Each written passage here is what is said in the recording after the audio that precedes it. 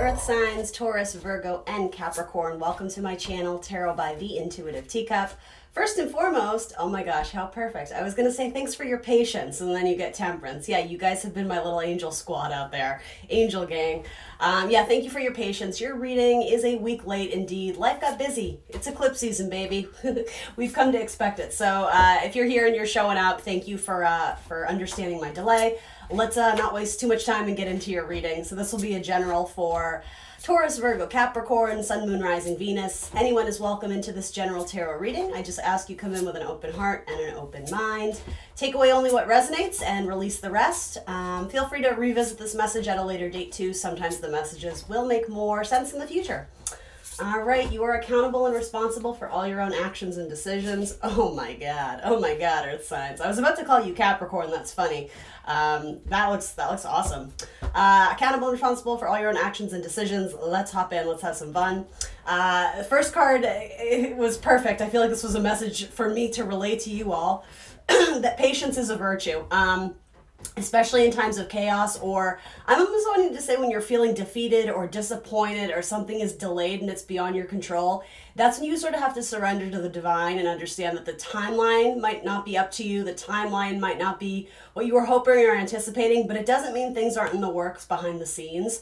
For some of you, I'm getting doctor from this. And so I don't know if that's, I mean, I'm sure that will be a personal message to you guys in different ways, but I'm hearing doctor. Frequently the Temperance card we can look at as some sort of like healer, the alchemist, you know, passing, you know, healing waters through the cups back and forth.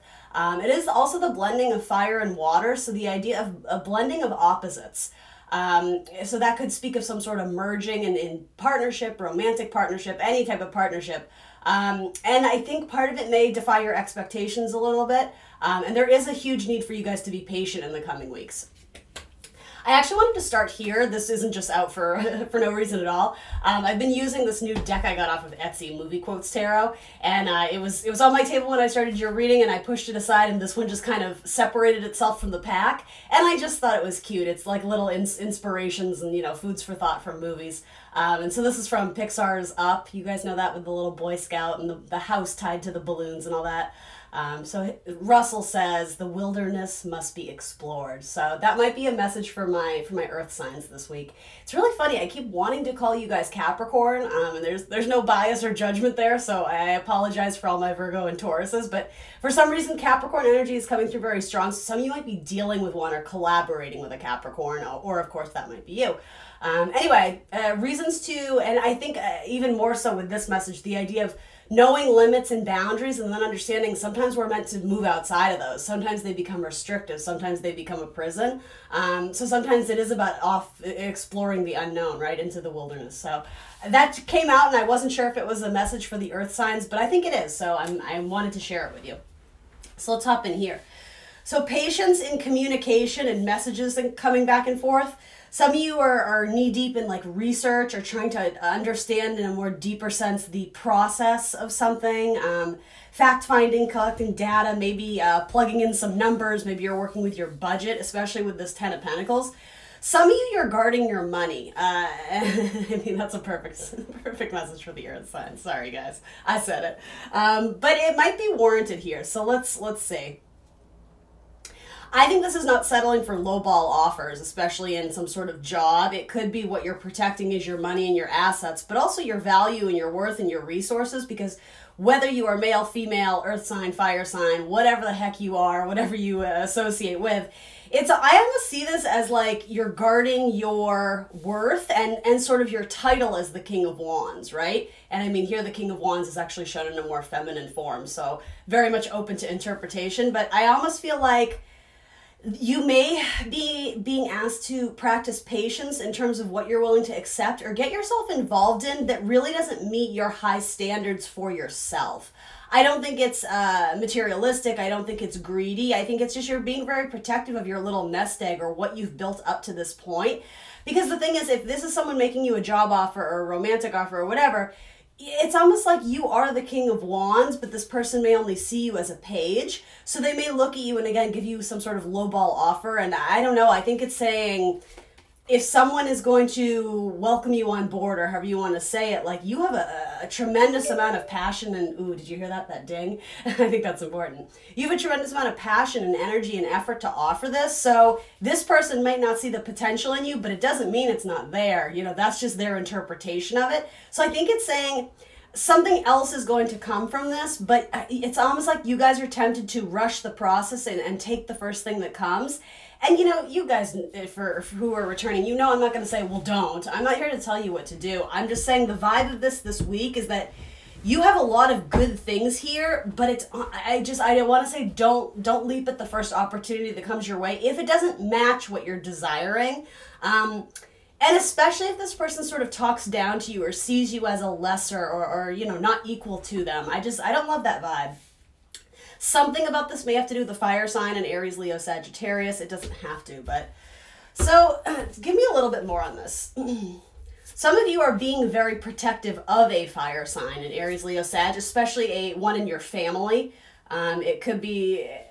It's so funny. Do you know what I'm getting from this? Is you may have a family member, especially someone who's older than you, earth signs. So, you know, a mother, a father, a grandmother, an aunt, whatever, who's almost like being bullied at work, or someone in their life is being mean to them, or like, I don't know, it's almost like you're wanting to protect someone old because they're not able, I don't know if old is the right word, but it's almost the opposite of like, you know, when your kid is getting bullied on the playground and the parent wants to swoop in and save them. I'm getting the opposite. It's like there's a child being very protective of a parent here. A parent who probably has very strong fire, or you do. Anyway, can I get a little bit more on this too? And obviously those are two very different messages, but they might resonate. Ooh, okay, interesting. Wish fulfillment. Yeah, for some of you, it's like you're risking not listening to your intuition because I think you're so, I don't think desperate is the right word, but you're impatient. That's the correct word. This is knowing what you deserve, knowing your, whatever, the salary you're willing to accept, the price tag, etc., etc. Knowing how you wish and desire and are willing to be treated in any relationship, right? But it's almost like you, okay, this is more messages of protection too. I almost see this as like you're willing to sacrifice your wish fulfillment if there's a quick fix to the solution, and this says there is no quick fix. And that's not a bad message. In fact, I mean, your cards are so strong. Are you seeing this? Like Nine of Cups, Ten of Pentacles, King of Wands. These are excellent cards, especially, you know, business, but even potentially romance. I don't see tons of lovey-dovey vibes here, but it doesn't mean that it won't be that for some of you. Yeah, it's almost like you're willing to put the Nine of Wands on top of the wish fulfillment. And I mean, this card is much more tricky. Yeah, the Nine of Wands is Moon in Sagittarius, so it's almost like blocking, and because the Moon is so related to intuition, it's like you're blocking your intuition. You're not listening to that inner voice because you might be being bombarded with sort of external energy or external voices or comments or criticisms, or I just feel like other people around you might be leading you astray when you need to listen and honor your own voice. There is an ending of a cycle here, and you know, with that, something may need to be sacrificed, but with that, you're going to get something. I don't know if it's in replace or at the same time, but it is an alignment with your wish fulfillment. But I keep kind of getting hold for the right one. What? I don't know. Tell me more about this Temperance card. Let's put one above and one below.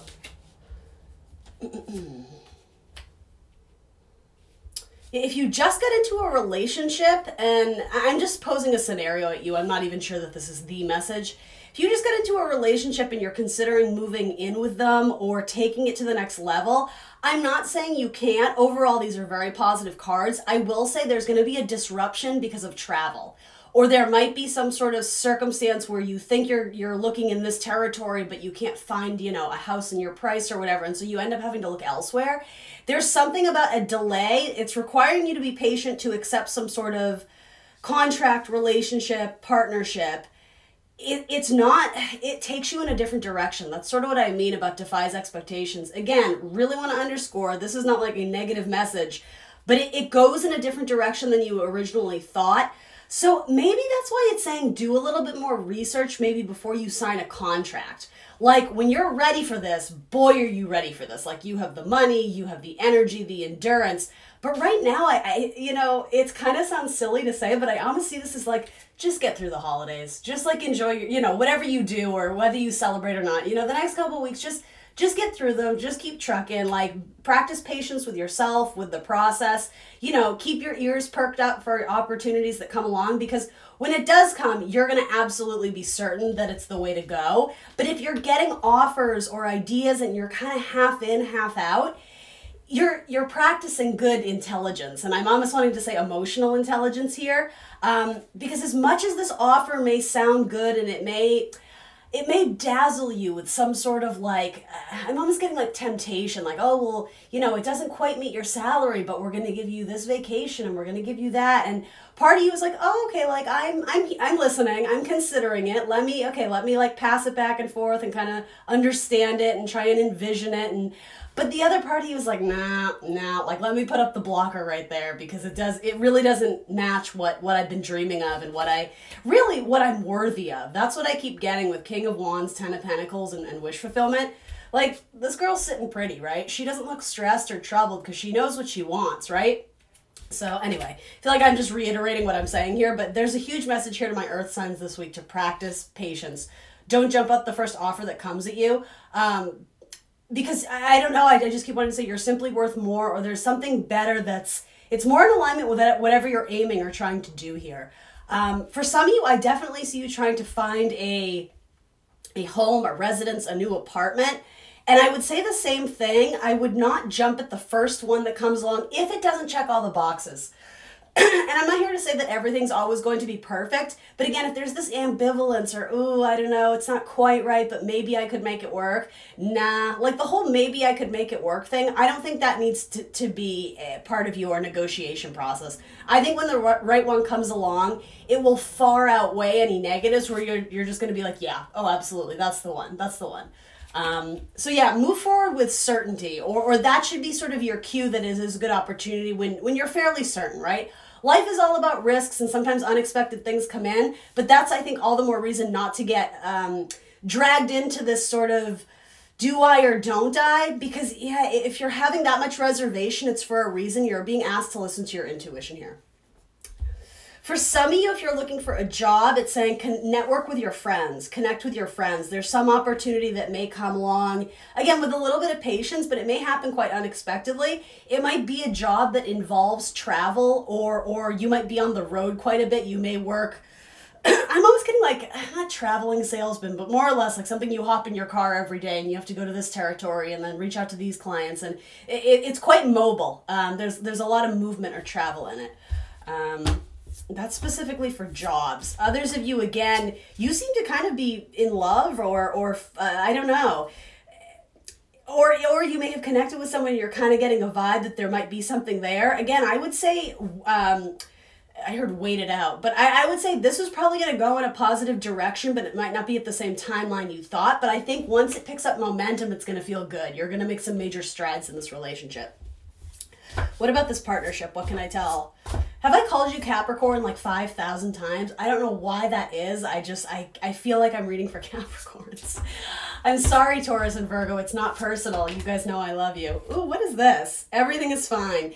Yeah, don't let the waiting period kill you. And by that, I mean the negative thoughts, the pessimism, the, woe is me, there's a dark cloud over me, nothing ever works out. It's going to be really funny because some of you, this whole negotiation process, you may sort of have a counter offer of, okay, well, can you do whatever, an extra 5,000 a year, or what, whatever it is, plug in the numbers as you see fit. And they might say no. And then you're going to be like, oh my God, I blew it. I shouldn't have done that. And then you're like, you may even feel like you should try and backpedal and get back this opportunity. And the thing is, if it was that easily dismissed, by you just simply saying, I think I'm worth more, or I want this, or you need to treat me better. And this person is like, no, it wasn't meant to be. Like, you don't need to worry about it. Everything is fine, right? This waiting period is going to be, I'm going to be honest, it's going to be a little bit brutal if you allow it to sort of creep in to your shadow side, right? Rather than practicing patience and optimism and being kind to yourself. And really, guys, the key here is releasing things that are out of your control. You show up to the job interview, you put your best foot forward, you have your resumes, you're prepared, you're well-spoken, all that. If you get the job, great. And if you don't, it wasn't meant to be. You don't need to linger on the shoulda, coulda, wouldas, because I'm telling you, that is a waste of energy. Again, the right opportunity, you're going to know it. I would say almost instantly, because the vibe, the feeling, the connection surrounding this energy, you're moving forward with more certainty. All right, I'm repeating myself. All right, let's get you another movie quote tarot. Although I do like the one from Up. Let's see. Three of Swords. So this one is from The Hunger Games, Mockingjay Part 1. I actually haven't seen this movie. It is the things we love most that destroy us. Because they mean so much to us, I guess, right? We put so much stock in them. And I think we put a lot of pressure on them to perform perfectly, right? We may put things on pedestals or idealize relationships, and at the end of the day, maybe we're only human, right? Maybe things are naturally flawed and they can't be perfect as much as we want them to be. So in a very, earthy way, come prepared, refine it, do all your earth-like, or earthy, what's a good word for it? The refinement process. See, now this feels kind of Virgo. Be steady, be consistent, be practical, be logical, but again, trust your intuition, listen to your intuition, practice faith. And knowing when it is the right time to take a leap of faith, or to go after something that maybe it is slightly risky. But the King of Wands is no stranger to that. But because he's the king, right? He's not the Knight of Wands. He's not messy. He's just not gonna, jump at anything you dangle in front of him, right? The King of Wands is like, I'm gonna wait for the one that I really want, but like, rest assured, I'm gonna be hell bent on getting it until it's mine, because that's what the King of Wands does, right? He's badass. Anything else? I feel like I should switch decks. Actually, let's give you some of these. This deck is so pretty. I love it. Whew, it's eclipse season, guys. It's been exhausting. I'm actually in good energy today, but the last week has just been bananas. So again, thanks for your patience. All right, here we go. Any power words for my earth signs? Whoop, that flew out. What does this say? I am open to receive. I always see this as like tribal war paint, like get ready to go to war, because you're going to have to fight for this. But remember that engage yourself in quote-unquote battles, right? I don't mean physical altercations, but engage yourself in battles that are worthy of who you are and respect who you are, right? Negotiation process, absolutely. But the idea of kicking and screaming or begging and pleading for someone to stay or for someone to pick you, absolutely not. That doesn't respect you, right? That doesn't respect your worthiness and all that. But yeah, put on your war paint. That's important. You're gonna have to go out and fight for this. This is an opportunity that it isn't just handed to you. Every time you struggle with this or meet opposition, you're actually getting wiser in the process, so you're more aware of what to look for. I'm actually seeing this as like an antenna or something like energy or this doesn't make sense. Like vibrations coming to you via some sort of like antenna. So maybe that again has to do with intuitions or messages from the divine. I don't know why that came through, but it did. And then I can change my thoughts. There you go. Glad to see that. Everything is fine. Tell yourself that, right? But you have to kind of like truly believe it, right? What is that cheesy expression? I'm going to say it. You guys are going to cringe. But the whole thing of like when God closes a door, he opens a window? It's something like that. Like this is not just a closed door, end of story. Absolutely not. There's something else. And the thing is, it's going to be so much better. But do you have the patience to wait for it? Do you have the determination to go and fight for it one more time, but maybe it's from a different source or a different person or a different location? All right, one more, we'll wrap it up. For Earth, Taurus, Virgo, and Capricorn.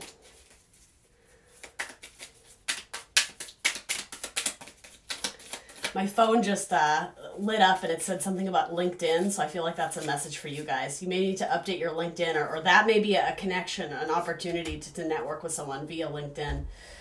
If you were looking for a job, of course. And then I have a higher purpose. I love this. This deck is new, and I don't think this card has come out yet. So that's really beautiful. All right, Earth signs, that's what I got for you this week. Please remember to like, share, subscribe, and I will see you very soon for more tarot. Bye, guys.